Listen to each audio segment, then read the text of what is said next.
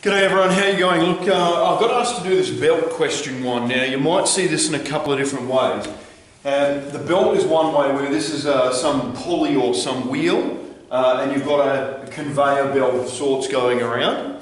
This question was actually phrased in the idea that it's a racetrack, and you've got a circular part of the racetrack, a straight, a circular part, and a straight. I haven't drawn this in yet. It doesn't matter how the question's phrased, the three things that you need is the radius of the bigger circle, the radius of the smaller circle, and the distance between the two. If you've got that, you can work out the distance around the outside. Now, it's quite a complex question, lots to work out.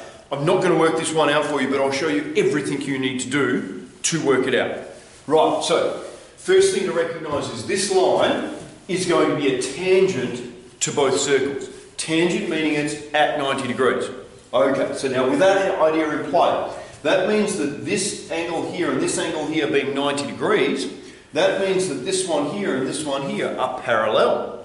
Now, this is the trick. If I go from the smaller one to some point along here, right, such that that is 32, right? So if I make a line from here to there, such that that distance there is 32 metres, the same as this, well, that means that that is going to be 90 degrees and that is going to be 90 degrees. There's a rectangle in there. Okay, there's a rectangle sitting right in there.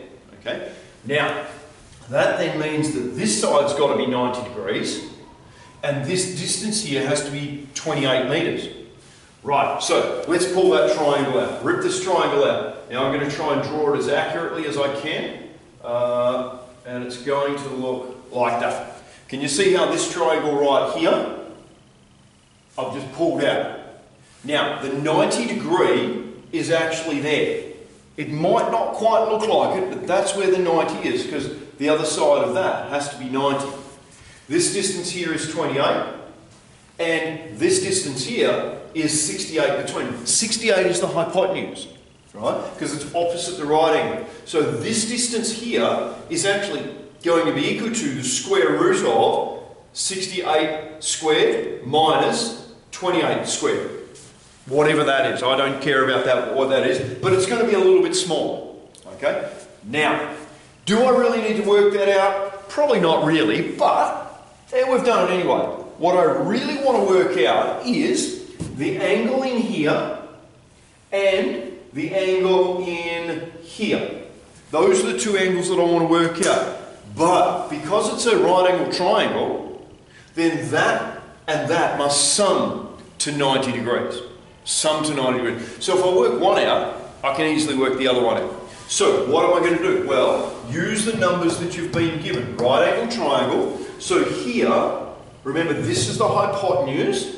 This would be adjacent over hypotenuse. So that's going to be cos. So cos of, let me call it theta, is going to be equal to the adjacent 28 over the hypotenuse.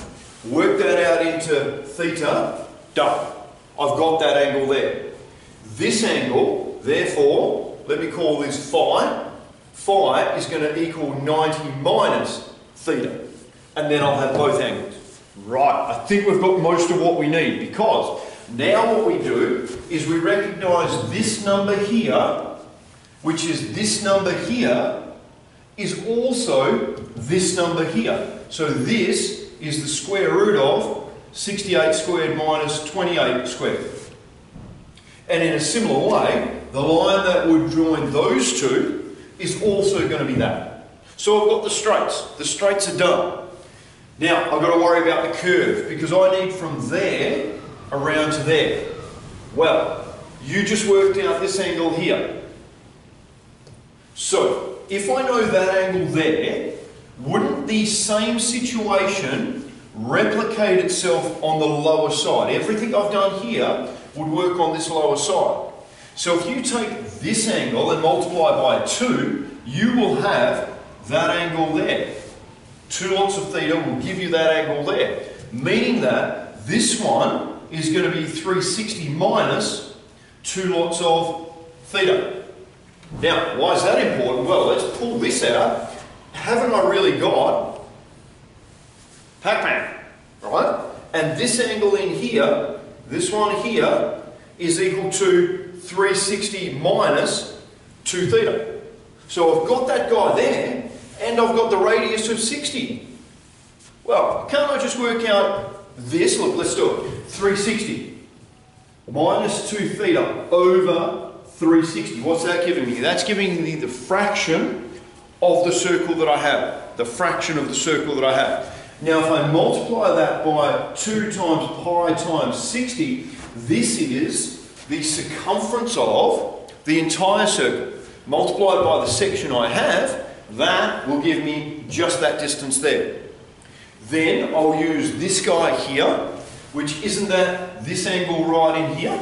Oops, wrong symbol. That angle right in there. And then in the same way, wouldn't that replicate itself down there? It would, right? Okay. Now, here's the trick. With this one, we've got to recognise that we've got 90 degrees there plus the angle, and on the other side, 90 degrees plus the angle. So this angle in here is actually going to be 360 minus 90 and 90, well that's minusing 180, minus 2 lots of this guy here. So that will give me the angle that is there, divide that by 360 in the same way I did here, and then multiply by 2 pi r, but r is going to be 32.